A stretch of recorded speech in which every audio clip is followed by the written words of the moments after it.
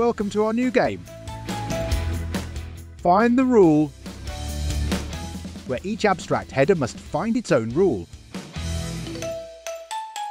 Tonight we have a special guest, the CoAP header. It's been feeling incomplete and is hoping to find its perfect match. Let's meet our first candidate. Stepping onto the stage, will this be the one to make our CoAP header's fields flutter? Hi, I'm rule 1/8. Let's see if you match. Let's remove downlink fields. Accept is here. Code also. Message ID 2. Token length is present as token. Type is there. URI path is here. But URI path in position 2 is missing. Sorry, rule 1/8, you cannot be selected. What is the ID of the second candidate? Hello, chic lovers. I'm rule 2/8. Good luck, 2/8. So, we have accept. Code, message ID, token length, token. Type, URI path position 1. And this time, URI path in position 2. And finally, version. What's this? Rule 2/8, you've made a critical error. Let's break it down for our audience at home. You've defined a URI path in position 3, but it's not present in our lovely CoAP header's abstract form. I'm afraid that's a deal breaker, folks. Rule 2/8, you're just not the match our CoAP header is looking for. Rule 2/8, we're sorry, but you'll have to leave the stage. Better luck next time on Header Matchmaker. After 2 disappointing attempts, our CoAP header is still searching for its perfect match. But don't lose hope, folks. It's time to meet our third candidate. You know, they call me rule 3/8, but I'm 100% committed to finding my perfect match. I've got a whole lot of love to give to the right header. Can you believe it? After all this time, we finally have a perfect match. That's right, folks. Our CoAP and Rule 3/8 are in perfect harmony, at least when it comes to their field's ID. But don't get too excited just yet. This love connection isn't sealed with a checksum quite yet. Oh no, we're just getting started.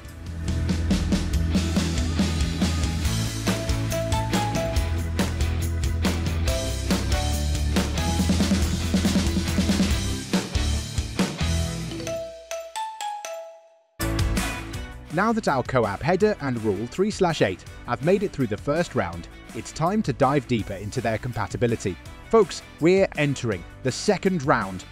In this heart-pounding phase, we're bringing in 2 special guests to help our potential lovebirds find true harmony. Let's give a warm welcome to our matchmaking experts. First up, the one, the only target value. And joining us all the way from the land of logic, please welcome matching operator, or as friends call them, MO. To make this easier on the eyes of our viewers at home, we're going to do a little redecorating. That's right, we're reordering our abstract header for a simplified view. We'll be comparing the target value with the field value that are currently in the spotlight. But here's where it gets really exciting. To make this comparison, we have not 1, not 2, not 3, but 4 matching operators ready to play Cupid. Here's how equal works. It looks at the field value in our dazzling CoAP header, then at the target value in our charming rule. And if they're exactly the same, ding ding ding ding, we have a match. And would you believe it? We've hit the jackpot not once, not twice, but 4 times. That's right, protocol lovers, we've got perfect equality in version, type, token length, and code. Say hello to our next matching operator superstar, MSB. That's right, the most significant bits are in the house. It comes with a special argument that tells us exactly how many bits from the left we need to check. Spin the CoAP header's corner, we have the field value 0012 in hexadecimal, and in rules corner, the target value 000. MSB is on a mission to find if the first 8 bits are a perfect match. It's a match, the first 8 bits are identical. It's another victory for love in the world of protocols.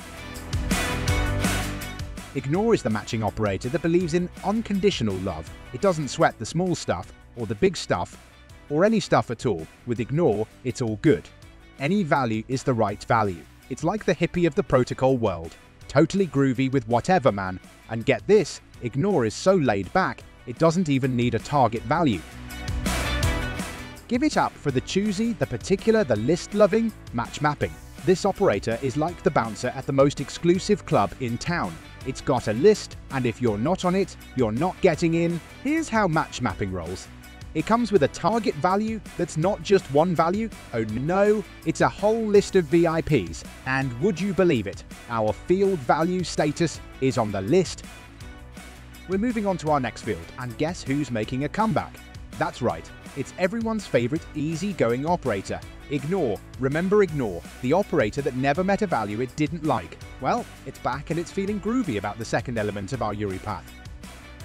It all comes down to this, folks. Our last field is about to face the ultimate test of compatibility. And who have we brought in for this crucial moment? That's right, it's the return of our old friend. Equal. Will this field value match its target perfectly? Will equal give us that satisfying dings of a perfect match? The agony, the heartbreak. Ladies and gentlemen, we've hit a devastating snag on header matchmaker. Just when we thought our CoAP header and rule 3/8 were destined for digital bliss, cruel fate has intervened. Our final field values are different. We've got a 50 on one side and a 60 on the other. So close, yet so far, and I'm afraid I have more bad news, folks. In the unforgiving world of header matchmaker, there's no room for almost perfect. If even one matching operator fails, it's game over. Rule 3/8, I'm sorry, but you won't be selected. You'll have to leave the stage. Well, protocol lovers, it looks like Cupid's arrow missed its mark this time on header matchmaker. That's right, folks. After all the excitement, the drama, the ups and downs, we're ending this episode without a perfect match. Our CoAP header will have to continue its search for that special someone who truly understands its fields and values. So keep those antennas tuned and those ports open. You won't want to miss our next thrilling episode of Find the Rule.